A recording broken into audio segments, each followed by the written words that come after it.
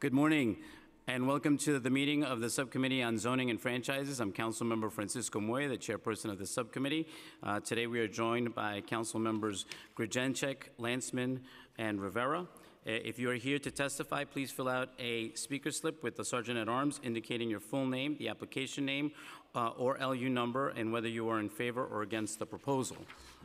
We will begin this meeting with our hearings. We will now hear LU 645, an application by Sean OG Enterprises, LLC, Sean OG's, for a renewal of a revocable consent for an unenclosed sidewalk cafe located at 6002 Woodside Avenue in Queens, in Councilmember Van Bramer's district. The proposed sidewalk cafe would consist of 15 tables and 30 chairs. I now open the public hearing on this application. And we will call up the first panel. Pete Janicek and James O'Sullivan. Correct. Okay, you may begin. Morning. Morning. I'm Please, Janicek. Please state your name and raise your right hand. You too. Do you swear or affirm that the testimony you are about to give will be the truth, the whole truth, and nothing but the truth, and you will answer all questions truthfully? Yes, sir. Yes. Thank you. Okay. Hi, I'm Pete Janicek from SWA Architects. With me is James Sullivan from the restaurant, Sean OG. We're here today to request a renewal of Sean OG Enterprises, doing business as Sean OG's, an 11-year old unenclosed sidewalk cafe with 15 tables and 30 chairs located at 6002 Woodside Avenue in Councilmember Van Bramer's district in Queens. I just want to make sure that the committee is aware that the restaurant's been around for 21 years. The cafe has been around for 11 years. The cafe has grandfathered status. After the fact, a couple years ago, the city had installed various other items on the sidewalk, namely trees, bike rack, lamp post, and what's the other thing? There's a muni meter. And muni meters. But the cafe is grandfathered from that. And like we have distributed to you like copies of the plans showing the original cafe, and we have added the items that I just mentioned onto the plans just to show. But we just want to make sure that you are aware that this is a grandfathered status. And also the bike rack was removed.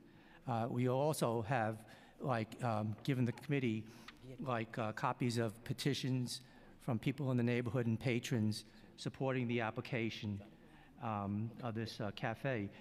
In deference to the community board who brought up issue, the sidewalk cafe will willingly close, not open until 11 a.m. in the morning, which is like 3 hours later than they would normally have been allowed to open up. And if there's any questions, do you want to, and Sean, if you want to, James, you want to add anything? I'd just like to say that we're a small business. We own 2 businesses in Woodside, Queens. Like my representative said, we've been there 21 years, and we employ between 20 and 30 local people. And right now we're finding business tough, and this sidewalk cafe is a very important part of our business. Thank you. Thank you very much for your testimony today. Any questions? Okay, thank you. I'd like to call up the next panel, Lisa Deller.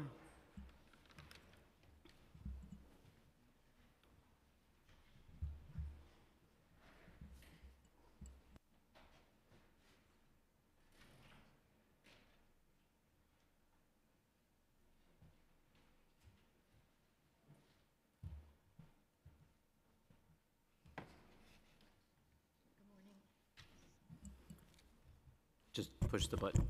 No, it's okay. You could just push the button. Yep. Oh, There you go. okay. Good morning. My name is Lisa Deller, and I am the chair of the Land Use Committee of Community Board 2.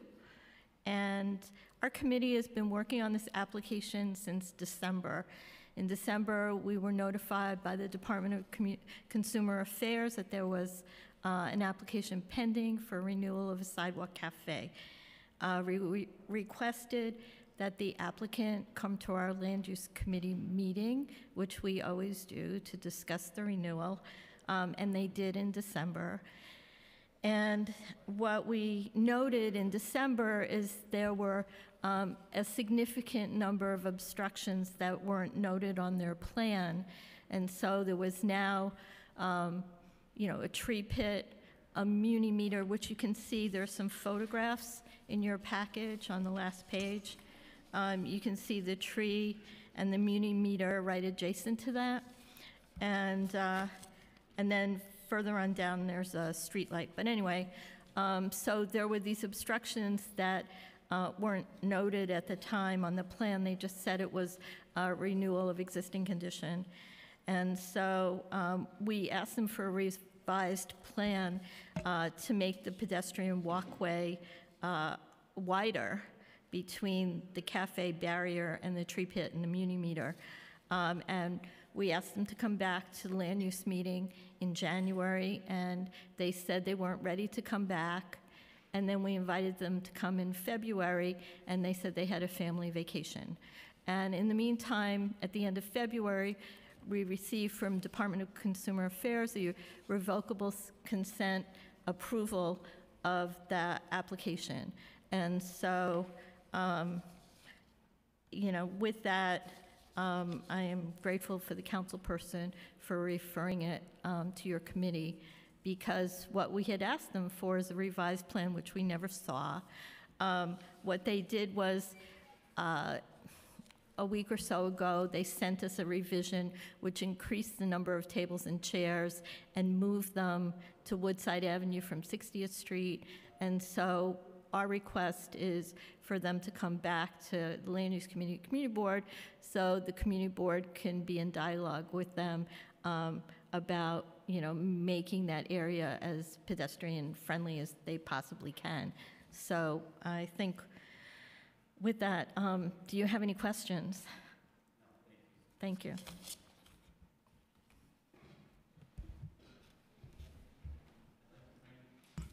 I'd like to bring up Laura Brinback. Laura? Oh.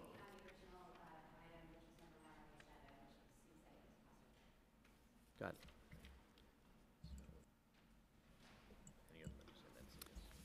Are there any other members of the public who wish to testify? Seeing none, I now close the public hearing on this application, and it will be laid over, but I just want to say that I would recommend to the applicant that you take the community board's testimony and request here seriously and commit to attending their next scheduled meeting.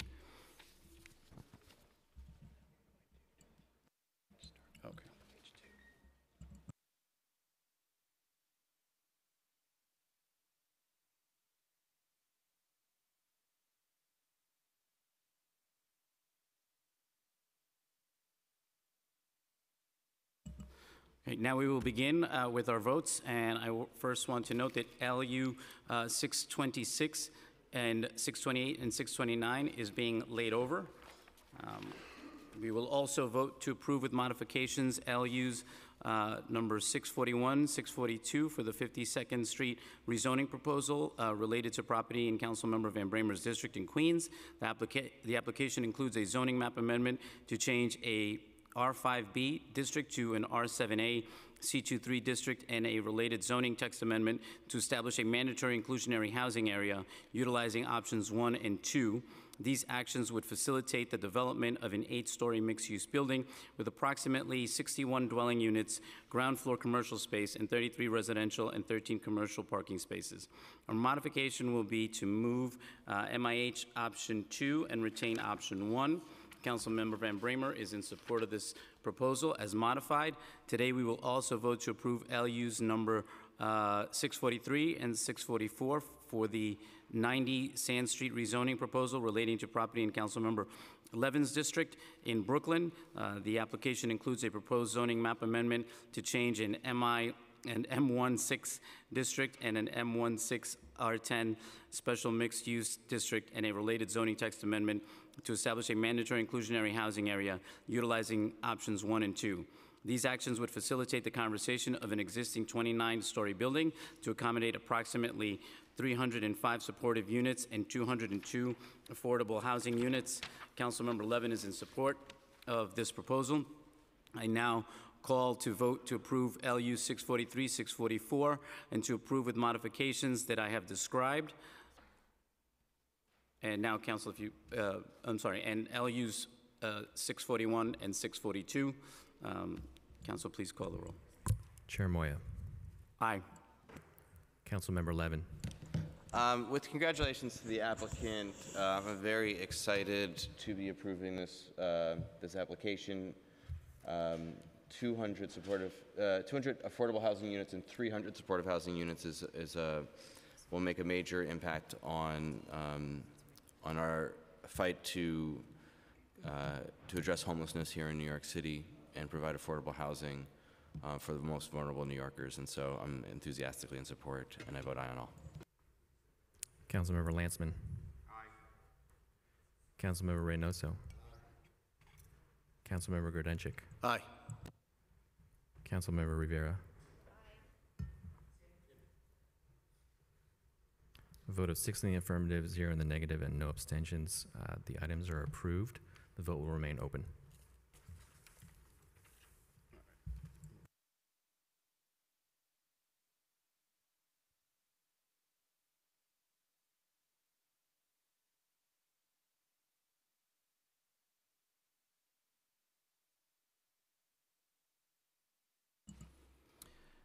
We will now hear a preconsidered LU item for the 50 Old Fulton Street rezoning proposal under the ULURP number C19001-1ZMK relating to property in Councilmember Levin's district in Brooklyn. The applicant seeks approval of a zoning map amendment to change an M21 to an M15 district to facilitate the construction of a 5-story commercial office building within property controlled by the applicant in the Fulton Ferry neighborhood.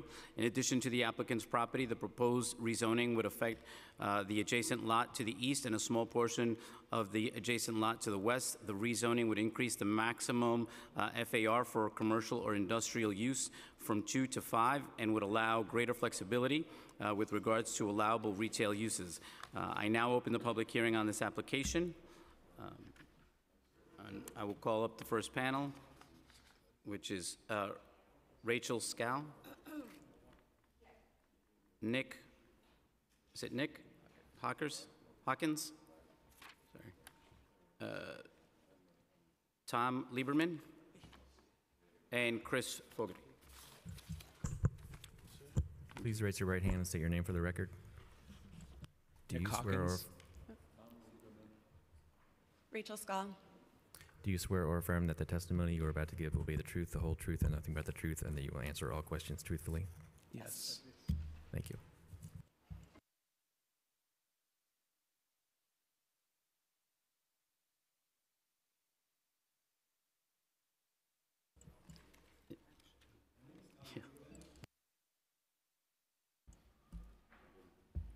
My name is Tommy Lieberman. I'm one of the principals of All West Old Fulton LLC, the applicant for the rezoning.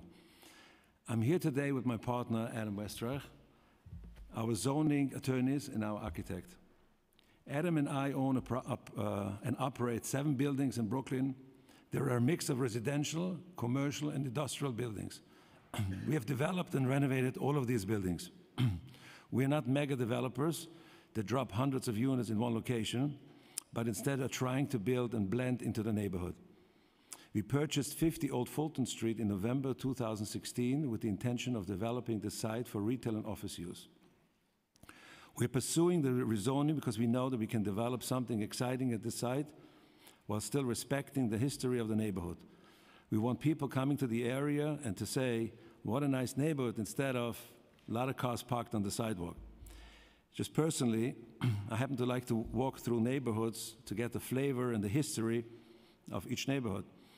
And for years, about 25 years, that I walked past here, I always wanted to be part of helping to improve this site, and I'm happy to be able in the future to have an opportunity to do that.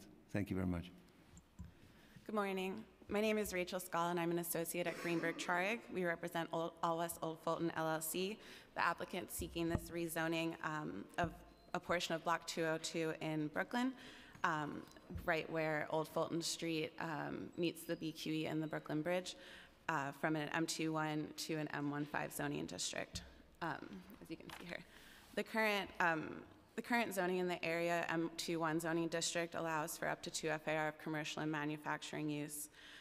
The proposed rezoning includes our client site, 50 Old Fulton Street, shown here in the red outline, an approximately 6,600 square foot site, improved with a 1-story auto body shop. That auto body shop is still operating, and their lease runs through the end of this year. And the proposed rezoning also encompasses 60 Old Fulton Street to the east, lot 18 on this map, improved with an auto body shop as well. The rezoning area's current M21 zoning district was put in place in 1961 when Brooklyn's waterfront was largely industrial. Since that time, this area has changed significantly, and it's now largely commercial, and Old Fulton Street really serves as the main pedestrian connection between downtown Brooklyn and Brooklyn Heights and Brooklyn Bridge Park. In addition, the nearby Watchtower buildings are being converted to office use, and nearby Dumbo has been transformed into a mixed-use area with retail, office, and residential uses. And as you can see by these images, the auto body uses that are really a vestige of this old industrial use of the area just do not mix with the current pedestrian use of the area. There are a lot of cars that you'll see from these images, and it's hardly pedestrian friendly. Also, what you see in this area, especially in the left here, you have the Watchtower buildings, and then going through, you have the tall street infrastructure here, the Brooklyn Bridge, the BQE, and in the bottom right there you see the Eagle Warehouse building as well, another building that's between 88 and 98 feet tall. We worked hard with the Department of City Planning to propose a zoning district that could promote appropriate development here. The proposed M15 zoning district would allow 5 FAR of commercial and manufacturing use, which includes office and local retail uses. It will not allow big box retail or residential uses, and hotels would only be permitted with a special permit. We believe that the building envelope, which would allow 5 stories, 2 levels of retail with 3 levels of office above, permitted by the M15 district, would be consistent with the other buildings in the area, like the Eagle Loft building, the Watchtower buildings, and the surrounding elevated infrastructure of the BQE and the Brooklyn Bridge. We believe that the proposed rezoning will allow for redevelopment of this area for a more cohesive commercial street frontage stretching between the Brooklyn waterfront and the Brooklyn Bridge promenade by activating this portion of Old Fulton Street. Anyone approaching Fulton Ferry Landing from the east, passing under the BQE overpass, currently emerges into what should be a welcoming gateway to a bustling commercial neighborhood, and instead they are forced to walk through all the cars that are parked outside of the existing auto body shops. The proposed rezoning would allow redevelopment of the development site with active pedestrian uses in a new building that would fit into its surrounding context, while also bringing new office jobs to the neighborhood. According to the projections in our environmental assessment statement and done according to the seeker manual, redevelopment of the 2 sites in the proposed rezoning area with 3 floors of office each would create 154 new office jobs. Last week, the City Planning Commission approved this application. However, the Community Board and Borough President did not. We understand that remaining concerns fall mainly into 2 buckets. The first is that the Fulton Ferry Historic District, shown here, does extend to the Eagle Warehouse building 2 buildings west of the development site. LPC excluded the proposed rezoning area and adjacent building from the historic district when it was created in 1977. As part of our application, the Landmarks Preservation Commission was notified of the proposed rezoning and reviewed portions of our environmental assessment statement, and we worked with them on a restrictive declaration for a neighboring property for archaeological reasons. And they have taken no action to include these sites in the existing historic district. However, we recognize the development site will be viewed in the context of the surrounding historic district, and we have brought on a new architect since the time that we were at the Community Board and Borough President, Fogarty Finger Architects, And Chris Fogarty is here and will tell you more about his redesign of the building in just a minute. I'd also like to touch on the community's concerns regarding construction of the BQE. We understand that this is a pressing issue, and we too would like to see a definitive plan for the BQE's reconstruction. As I'm sure you're aware, at the end of January, the mayor signed an executive order based on his expert panel's conclusion that immediate repairs are needed to the existing BQE infrastructure, and there is no time to plan for a rerouting of the BQE. Instead, they recommended that these repairs be done and the 20-mile BQE corridor be looked at holistically. 50 Old Fulton Street is located more than 100 feet from the BQE, and we believe that there's plenty of public space between the site and the BQE infrastructure for staging for the immediate repairs that need to be done. In addition, nothing currently prohibits these sites from being redeveloped, and we do not believe that a rezoning would change their effect or would have any effect on the reconstruction of the BQE or the repairs to the BQE. Looking at the 20-mile corridor holistically could take years, and we do not believe that development should be frozen during this time. In addition, in 2010, the New York State Department of Transportation, as part of the Downtown Brooklyn BQE Environmental Impact Statement, studied a reconfiguration of the BQE that would steer the highway through the proposed rezoning area and consequently portions of Dumbo. According to the findings in the EIS, this alignment would not be feasible or desirable as it required too high a degree of acquisition of private property, and therefore the alignment was withdrawn from further study. Finally, I'd like to say that we have had community outreach with regard to a possible give back to the local community. Between our community board and borough president's hearings, we spoke with representatives of the Dumbo Action Committee and the Fulton Ferry Landing Association. One suggestion to which we remain amenable would be to replant trees as needed and maintain 2 medians on Old Fulton Street adjacent to the proposed rezoning area.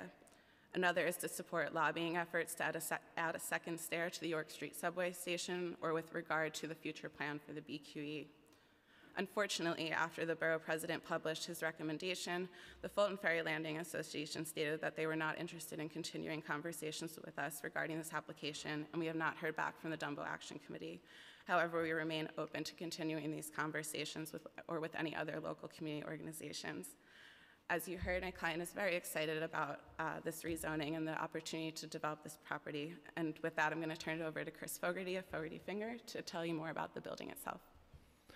Hello, my name's Chris Fogarty. I am the director at Fogarty Finger Architects. We are doing a number of office and residential buildings in Brooklyn. We're just finishing the Dime Bank building, which is over in Williamsburg at the foot of the Williamsburg Bridge. We're about to start a big office building in downtown Brooklyn on Willoughby Square. This is an exciting site. We took a step back and looked at previous schemes for the site and felt that what we needed was something a little bit more that related to the warehouse look of Dumbo, and looking at some of these buildings on Washington Street here and red brick and a kind of regular grid of windows and black metal. And how could we reinterpret that using, say, an old material like terracotta? And if we look at the next slide. So this is our design for the building. It's a terracotta facade that's slatted that allows a sort of modern office retail building behind. It has a black metal base for storefronts. The storefronts could be divided into 3 or 2 or 1 retail units. The office entrance is closest to the to the east, and we think this is a very elegant proportioned building and ties nicely into the same height as the Eagle Warehouse without being a sort of faux pastiche of traditional architecture. So we're very excited by this project, and it's a great suited site for commercial office space. The floor plates are very regular and nice, and this boutique office market has really improved, especially all around this area and the clock tower buildings. Thank you. We're happy to answer any questions. Great, thank you. Just let's go back. Could you discuss the rationale behind the geography of the proposed rezoning area? For example, it included the BQE and beyond that to the south, and the Poplar Street Community Gardens. What are the practical effects to rezoning these areas? So those areas would not be affected by what you see on the map. The reason it's drawn this way is that city planning likes to keep their maps as neat as possible, and they do that by drawing rezoning boundaries to the middle of streets. And so here, where you have this strange street grid with so many streets intersecting, the practical rezoning is really what's on the block, but you wind up with this big swatch of rezoning area because you're going to the middle of so many different streets. And we would be happy to work with you in city planning to alter that if it would make people more comfortable. Also, streets do not generate floor areas, so and neither do public parks. So the M15 zoning has no impact on those areas. Great. And do you know of any pending redevelopment plans for the property immediately to the east? We've spoken with them, and they have no plans right now. Great. Okay. I'm going to turn it over to Councilmember Levin for some questions. Thank you, Chair. Thank you very much for this presentation. I want to ask a little bit, what led you to pursue the rezoning application as opposed to considering doing a development under the current M21 zoning? Do you have a scenario in which that was the case, and why did you decide that that was not appropriate? So we felt that there was a good opportunity for office here in addition to retail, given everything that's going on in the surrounding area. We are right across the Brooklyn Bridge from Dumbo, which has become a big office community, as well as what you have going on in the Watchtower buildings behind us and then over in downtown Brooklyn. And we felt that this would give the opportunity to really tie all of that together. And under the M21, that's not possible because?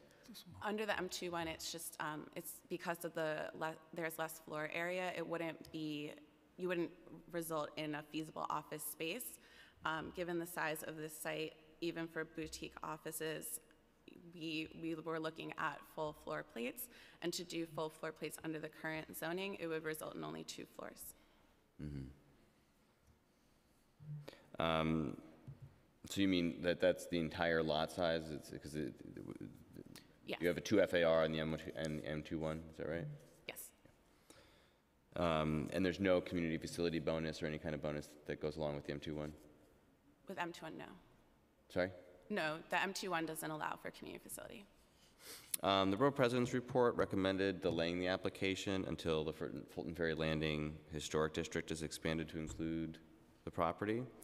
Have you considered the relationship of your proposed building to the adjacent historic district? And do you support the expansion or extension of the historic district to include that property?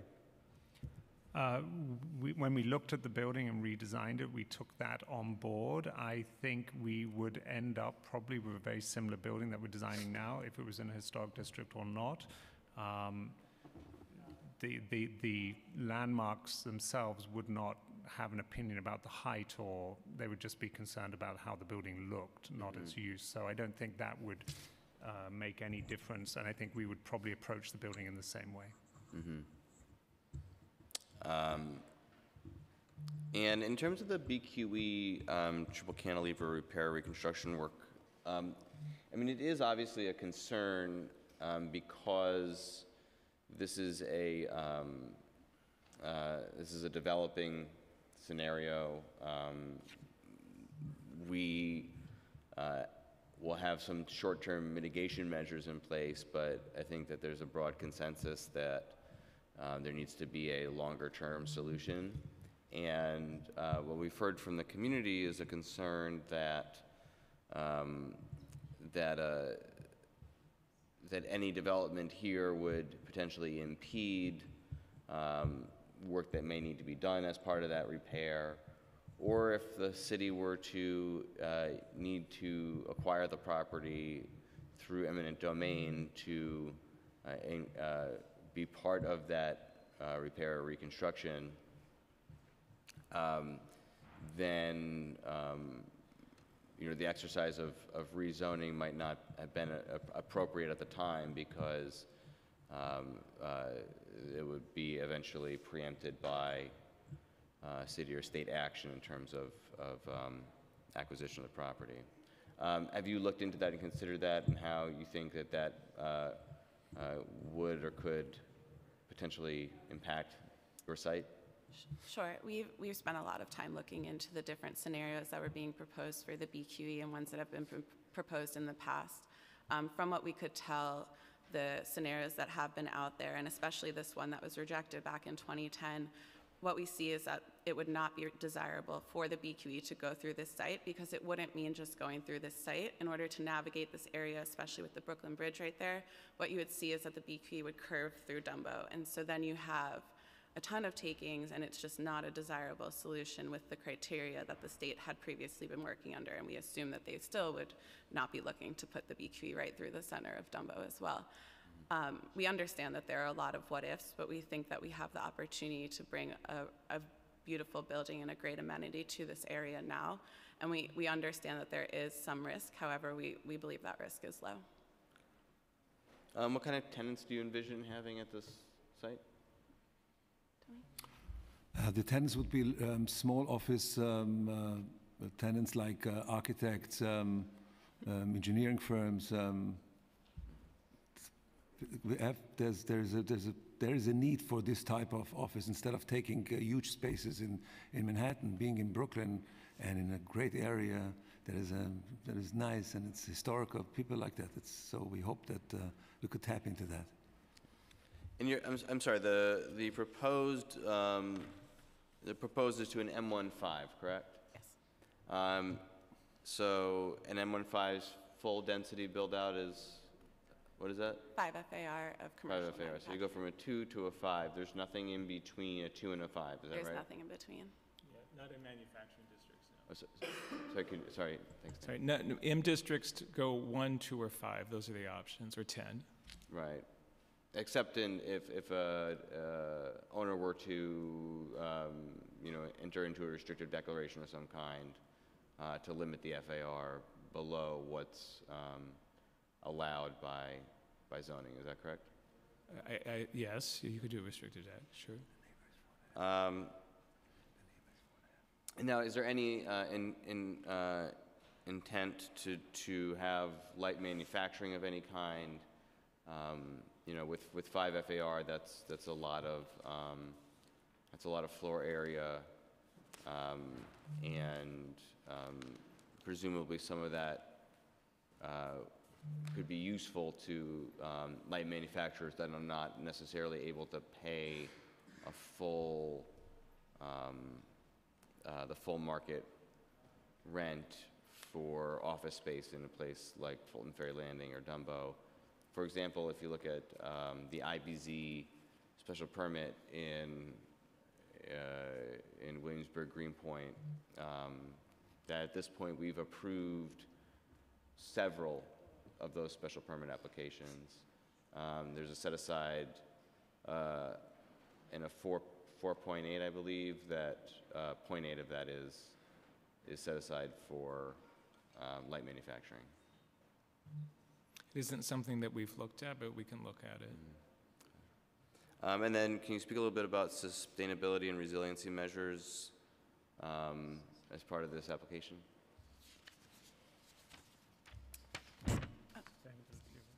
And resiliency. Oh. Yes, so we have reviewed, one of the nice things is City Council has made it almost impossible for us not to do green roofs and solar, and so that by default becomes the water retention on the roof, minimizing water runoff onto the sidewalk. We're certainly excited at looking at how we can work with all of those different measures that are out there. And I can't remember where we left it, but we certainly have been working with the engineers to make sure that we minimize all water runoff and activate the roof as well, which is a great location for roof activation. And what about net zero measures of any kind? Again, or the city's passive kind of house? leading the way there, so we are happily following those criteria. We would do a zone green building and be taking advantage of the zoning to allow us to increase the efficiency of the building envelope. And again, running all the systems, looking forward to how they're going to be needed to be done over the next 10 or 15 years anyway to meet city's direction. Okay, thank you so much for the answers. Thank you. Thank you. Thank you for your testimony today. I'd like to now call up the next panel, Laura Brinback.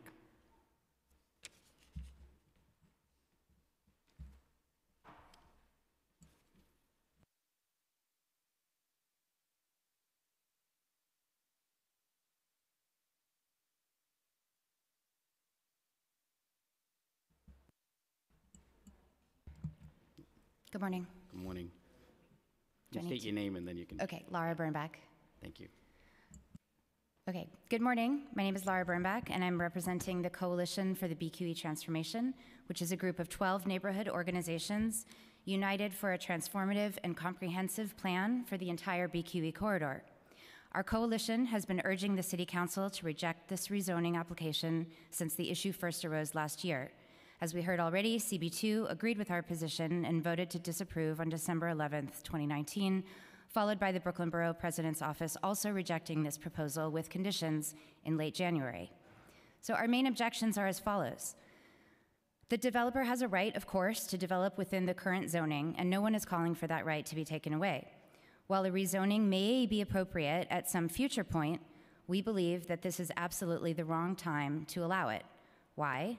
There's a very strong possibility that this area will be needed either temporarily or permanently in a pending reconstruction of the BQE. Approving a change to zoning for these parcels prior to adoption and approval of any comprehensive plan for the BQE is imprudent at best.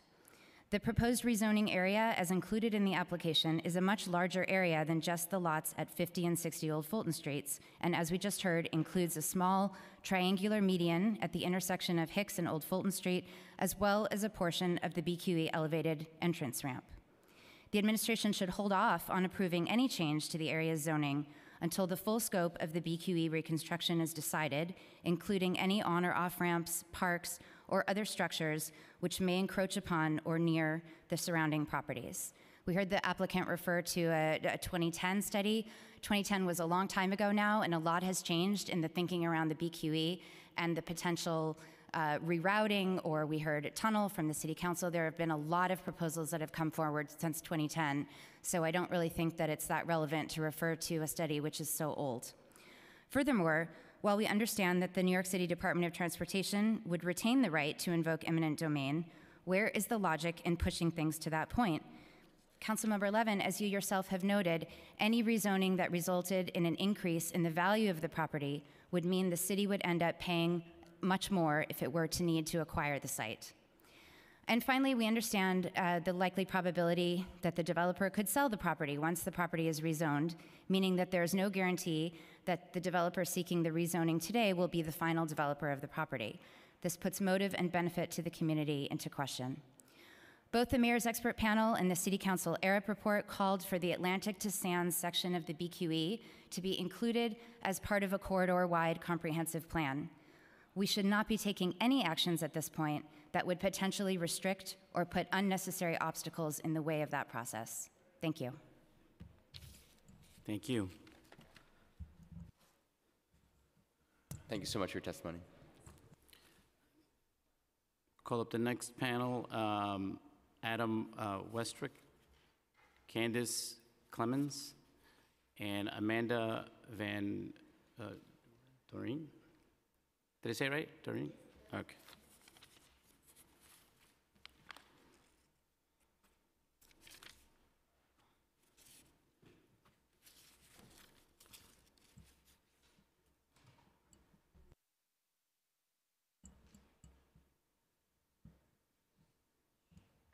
Hi, my name is Amanda Van Doren. I've lived in the Dumbo area for over 8 years, and I lived very near the 50 Old Fulton. In fact, I lived on Washington Street. So I have spent a lot of time in that area with my kids, and it has definitely been a hard place to navigate the sidewalks and even when you're driving because of Sam's Auto Body Shop. Sam's Body Shop is an amazing body shop. I have to let you know, if you ever are in an accident, he is the best. He is absolutely fantastic. I will follow him wherever he goes.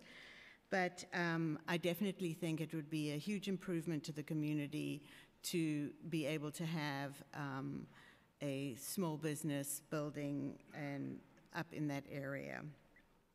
And I'm really glad to see that somebody would be investing in that and making that happen. The other thing I just wanted to mention was Thomas Lieberman, and I live in his building, one of his buildings, and he is someone who really does care about the community. The diversity in his building and the people in his building and the way he has taken care of his buildings and made them fit within the community are pretty impressive. I've also found him and his wife one Sunday gardening and putting flowers outside for all of us to enjoy, and to me that kind of means a lot. Thank you. Thank you. Hi, my name is Candace Clements, and I'm also a resident, and I live in one of Mr. Lieberman's buildings. First, I can say that being new to New York 8 years ago, I lived in Vinegar Hill, and I walked past his building every day, looking through the windows, and like, this is not a typical new development. It was something that was exciting. You could see the stairs going down, and just not a cookie cutter building inside. Finally, five years in the building as a new parent, Mr. Lieberman has shown me how much of community he values. To his wife, planting flowers, but not only that, I was expecting a child, and we had a room built for my daughter, and we hang out with our neighbors on the roof. We have cookouts, we do movie nights. So Mr. Lieberman is big on community, and I can definitely say he's a man of his word as far as how he takes care of his building. One of our neighbors in Vinegar Hill told us that our current building that we live in now used to be a chocolate factory. So we can hear all these great stories about our neighborhood, but you can see the brick walls, the exposed brick walls that Mr. Lieberman left in the building, and you still get a presence of like, oh my God, this building is old, there's something special about it, just being in the building. And, you know, new developers are putting 600 square feet for a 2-bedroom apartment in our neighborhood versus them, we have almost double that. And just being in that neighborhood and understanding that Mr. Lieberman is respectful of family, he's respectful of community, and keeping certain values and things in the neighborhood that should stay alive. So he's definitely a man of his word, but he's done a phenomenal job at respecting what our neighbors want and just being an excellent part of the community. Thank you. Hi, my name is Adam Westreich. I'm going to be reading a letter drafted by Daryl Barlow, the CEO of Tillery Park Foundation, who could not be here. My name is Daryl Barlow. I'm the current president and CEO of the Tillery Park Foundation, and I have been working for the past 28 years at the Long Island Brooklyn campus. I am a community activist, having been involved with the Community Board 11 Parks Committee. I was instrumental in renovating McLaughlin Park. The Vinegar Hill and Dumbo area is my neighborhood. I visit Old Fulton Street with my parent and godchild quite frequently.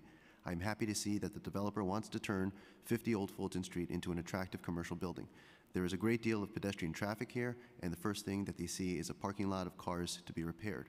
For too long, these two auto body shops have been an eyesore and disgrace for this historical neighborhood. I sincerely hope the commission approves the application. Thank you, Daryl Barlow. Great. Thank you all for coming today and for your testimony. Are there any other members of the public who wish to testify? Seeing none, I now close the public hearing on this application, and it will be laid over.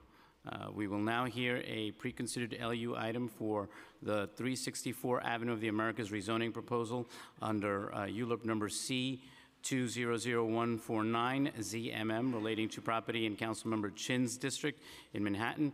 The applicant seeks approval of a rezoning map amendment to change an existing C15 district to a C25 district in order to pursue a BSA special permit for a physical culture establishment or PCE within the existing building. The proposed rezoning area is in the block front of 6th Avenue between Washington Place and Waverly Place and includes 2 other properties fronting on the side streets which are not controlled by the applicant and which would include existing mixed-use buildings. I now open the public hearing on this application and we'll call up Richard Lobel. Please state your name for the record and raise your right hand. Richard Lobel, Sheldon Lobel. Do you swear or affirm that the testimony you are about to give will be the truth, the whole truth, and nothing but the truth, and that you will answer all questions truthfully? I do. Thank you. Chair Moya, council members, thank you for your time this morning. Once again, Richard Lobel from Sheldon Lobel, PC, for the 364 Avenue of the Americas rezoning. As you can see from the circled area on the map, this rezoning is located on a portion of 6th Avenue, which is very dense and which is lined with commercial overlays, more specifically C15 overlays in the immediate area of the property. The proposal right now would be to convert this to a C25 overlay. This is reminiscent of other rezonings we've done where we've gone from a C1 to a C2, as is the case here, primarily to allow for the use as a physical culture establishment or gym or health club. Particularly at the site here, there was a facility that was opened as a beauty parlor, a valid use group 6 under the current zoning. But in the event that licensed masseuses are requested at the site, you're unable to do that unless you have a special permit from BSA. And that special permit is unavailable in the C1 district and is only available for properties within C2. So similar to the 180 Avenue of the Americas rezoning, which was approved by the council in or around December 2018, this would allow us to locate a PCE at the site. You can see from the zoning change map, this is a relatively minor rezoning. Again, we're seeking a C25 in the area and the dotted lines to the right. We also notice that there's a C4 district immediately north of Waverly Place at this location. A C4 district permits more intense commercial uses. So the C2 itself is relatively close to a C1, permits some additional use groups, primarily the PCE and some things around home improvement and repair. Some pictures of the site. We have an existing 5-story building with ground floor commercial. Given the commercial activity in the area and given the fact that the area wants to see this as a productive site, we got a unanimous vote from Community Board 2 Manhattan, 38-0. Manhattan Borough President Gail Brewer was also in favor of the application. This is a rezoning which is really in consideration of allowing our landlords, property owners to have a broader range of commercial uses to prevent sites from losing tenants and allowing them to exist in a robust manner. As you go up and down 6th Avenue in this area, sadly, there are some properties which have gone dark and do not have tenants. So here, the opportunity to allow this existing tenant to remain is something which is valued by the applicant as well as by the local area. And that's essentially the crux of the rezoning. Great. Just quickly, I might have missed this, but could you just clarify the impetus behind this application, specifically what services does the facility currently provide, and does it currently comply with the C1 zoning, or is this a legalization? And if so, how long has the facility been operating in this way? Sure. So the facility began operating in October 2019 as a beauty parlor under use group 6, which is a legitimate use. At some point, they introduced licensed masseuses at this location, thereby making this application one for legalization. So this will be brought to BSA for a special permit. They were issued violations at the site, which will now need to be rectified. Sadly, or due to the existing affairs of the city, many of these applications for PCEs, indeed close to half of them, come to BSA as legalizations. The fact is that many of these applicants require operating capital in order to go through this rather lengthy and expensive process. In fact, when we go to the CPC, to the commission with these applications, oftentimes they talk about the fact that they'd like to see this special permit done away with. So here, the commercial use was okay, the masseuses were not, so that's the impetus behind the application. Got it. And what other uses not already allowed under the C1 rule could potentially operate here if the rezoning was approved? So we've actually done some work around this because of the relative frequency of these applications. It's technically use group 7, 8, 9, and 14, which would additionally be allowed. And so those home improvement stores, plumbing repair shops, there's certain theaters and other catering facilities that would be permitted pursuant to this use group. Having said that, when we do research around this, and for example, if you do look at the properties immediately to the north, those uses really don't take advantage of that more intense commercial zoning. What you end up having really is a lot of these PCEs, gyms, and spas, because those are really the ones that are frequently tenanting these spaces. So there are marginally additional uses, but I would add that the city itself in many of these current rezonings, I bring up the example of the East Harlem rezoning, they map C2s on the avenues now specifically to give property owners this greater flexibility. Okay, thank you very much. Thank you for your testimony today. Thank you, Chair. Are there any other members of the public who wish to testify? Seeing none, I now close the public hearing on this application, and it will be laid over. Before we conclude, I ask the council to restate the vote. A vote of 6 in the affirmative, 0 in the negative, and no abstentions. Today's items are approved and referred to the full Land Use Committee. This concludes today's meeting, and I would like to thank the members of the public, my colleagues, of course, the council and land use staff for attending. This meeting is hereby adjourned.